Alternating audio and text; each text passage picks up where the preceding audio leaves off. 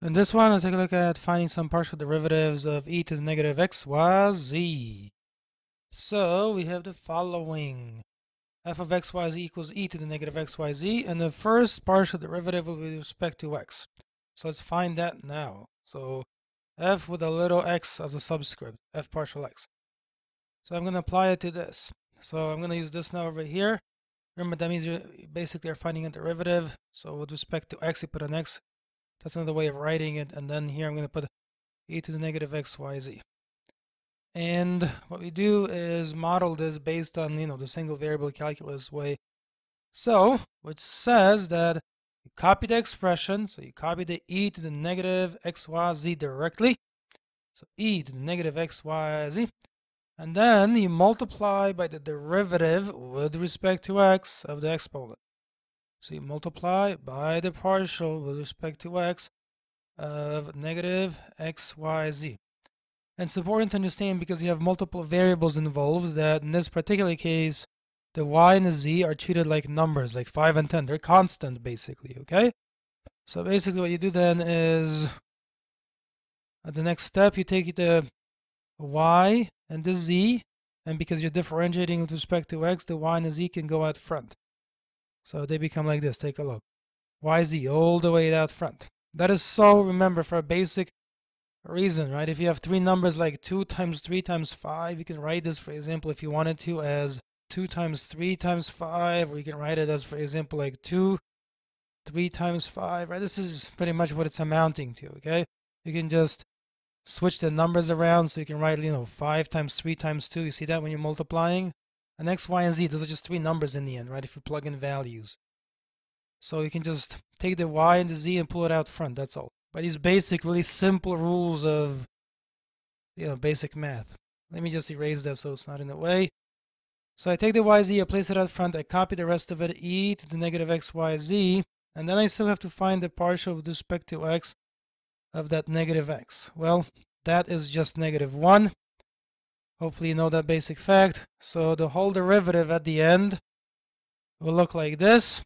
You're going to have, when you differentiate this portion right here, the partial with respect to x of negative x, that value is equal to 1. So I don't need that there, essentially. I can just put negative 1 in this position, you see? So lastly, when I rewrite it, I'm going to write it over here. All the way, it's going to look like this. It's going to be the negative. You're going to move that out front usually, so it becomes negative yz, and then e to the negative xyz. So that's how you do the partial with respect to x. When you do the one with respect to y and z, exactly the same sequence of steps applies.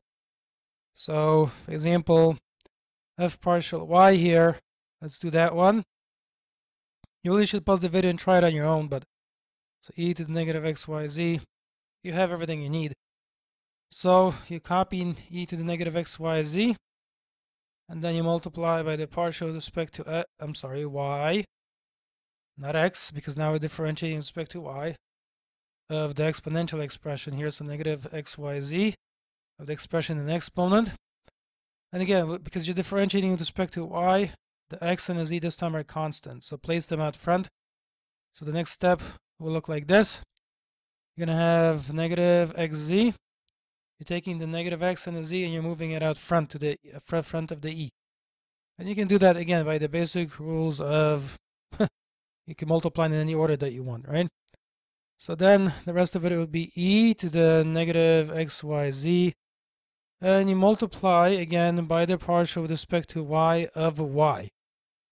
And the partial with respect to y of y is just 1. So in other words, this derivative right here, we can just put a 1 in there in the first place. It's just 1, okay? But as I'm sure you know, multiplying anything by 1 doesn't change it, so for that reason, you don't even need that 1. So the partial with respect to y is this expression right here. And now the last one, with respect to z, again, it's going to follow exactly the same sequence of steps.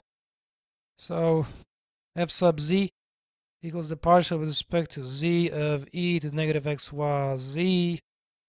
So copy e to the negative xyz, multiply by the partial with respect to z of the exponent, that entire expression. And again, this time I'm differentiating with respect to z, so I take the x and the y and the negative, and I move this portion out to the front of e.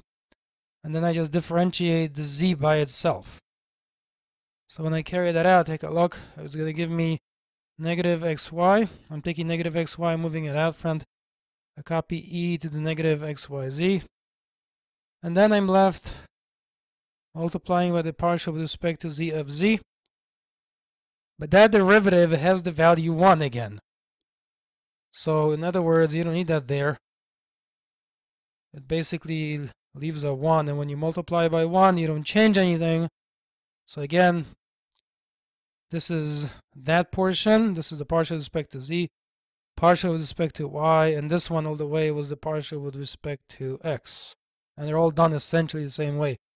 Thanks so much for watching. Leave a like. I'll see you in another video.